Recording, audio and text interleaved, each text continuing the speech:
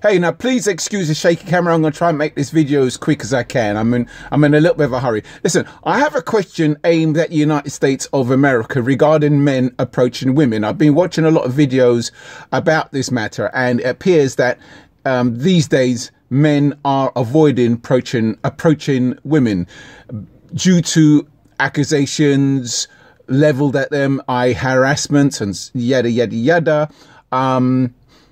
So the question I have, is it really that bad in America? I mean, like, we're not talking about harassment in the way that you would imagine, like a guy keeps asking a woman out on a date and she keeps telling him no, and he won't take no for an answer, and after the 10th time she's fed up. And we're not talking about that. We're just talking about in terms of normal practice. A man sees a woman, he likes her, he tries to open a conversation with her, make polite conversation, and on the back of that he could be accused of harassment, and that's the reason why a lot of guys are not approaching women.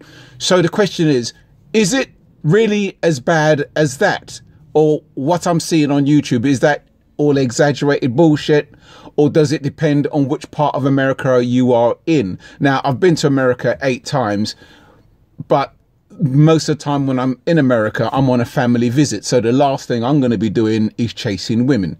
The last time I was romantically involved with women in America, that was back in 2003. So I think I'm a bit out of the game, you could say. So I'd like to know. So let me know in the comment section, you know, is it bullshit, or is it really that bad? You know, is it approaching women? Is it that toxic to approach women you like out there?